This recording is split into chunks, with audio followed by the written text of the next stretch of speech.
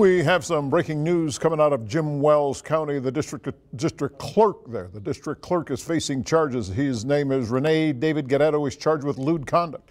According to the Alice Echo News, Guerrero was arrested in San Antonio back on August 20th. Not much else is known about the arrest, but we can tell you that he served as the district clerk there in Wells County for about more than 20 years. Also served on the Alice ISD School Board and has done work for the Alice Chamber of Commerce. More details as they become available.